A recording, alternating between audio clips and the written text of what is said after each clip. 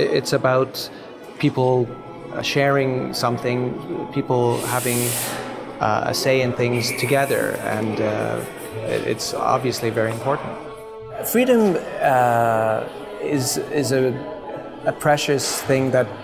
not everybody has, and I'm very grateful to come from a place where freedom exists, but it's something that I think we're all looking for and have different ideas of what it is. But I guess for me it's to be able to say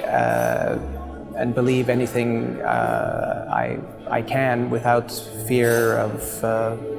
anyone disagreeing with me. I do feel free. We are all obliged to live in a world that has limits and walls and ceilings, but it's how we manage that that makes the difference. We are always in danger of repeating mistakes from the past, and we have to constantly remind ourselves that it's precious to preserve freedom and solidarity, and it's something that is important, and we need to teach our children about, so they don't forget. The fall of communism, obviously, is something, as a Canadian, that happened in another part of the world, but it clearly had a huge impact on the course of the 20th century, and it's something that,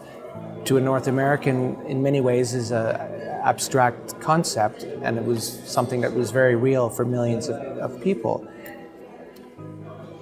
It, in the most